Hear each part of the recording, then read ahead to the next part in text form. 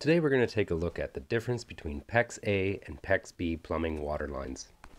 We have two different types of tees here. One is a PEX B tee and one is a PEX A tee. The black one is PEX A, the white one is PEX B. The first thing you'll notice is the difference in size. You can see the PEX B almost fits inside the PEX A, which is going to reduce flow. You should know that right away. When using PEX B, what I like to do is oversize my water lines, and that will ensure that I won't have any issues with pressure. So now let's take a look at how these two systems connect to the fitting from the pipe. So the PEX B uses a crimp style, which just slides over the pipe first. Make sure you put this on first. And then once you've got it back, actually what I should do is make a clean cut first. You always want to make sure you have a clean, straight cut. I like to use these red pipe cutters. I'll call them putt cutters.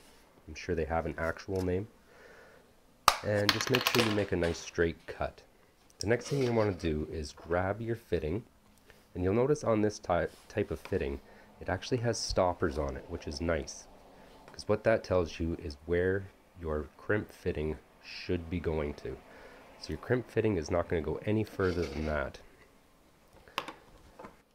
Now I should mention there are a couple styles for PEX B.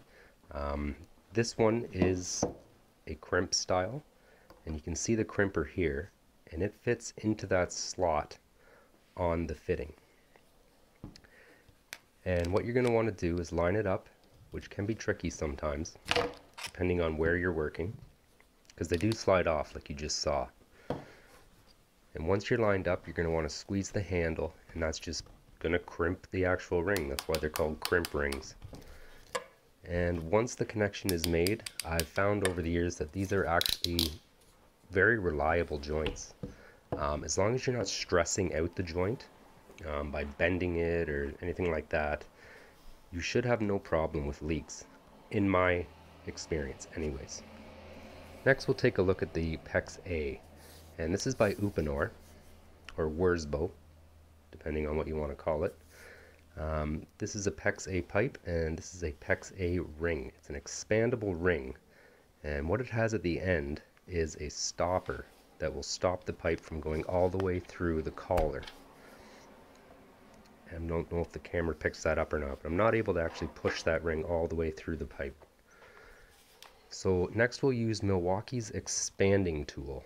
Now they do make hand expanders too, similar to the crimp style where you actually use the tool to force the ring open, but this is an electric one that are battery powered, and you can see here it spins as it's opening it. And what I like to do is just leave it for a second, because this pipe does have a memory, and it'll give you a couple more seconds to get that fitting in there, because you don't get a lot of time.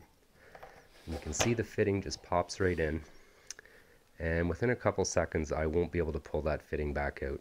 Again, this is a very reliable joint, widely used. And now the reason a lot of people don't use PEX A is simply the price. The price between PEX A and PEX B is very different.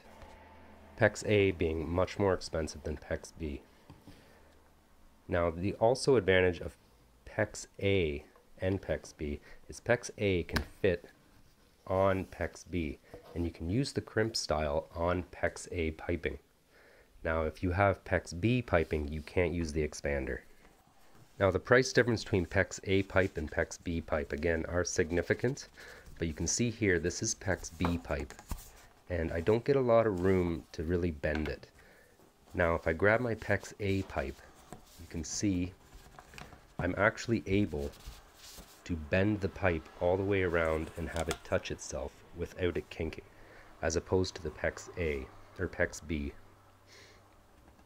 Thanks for watching.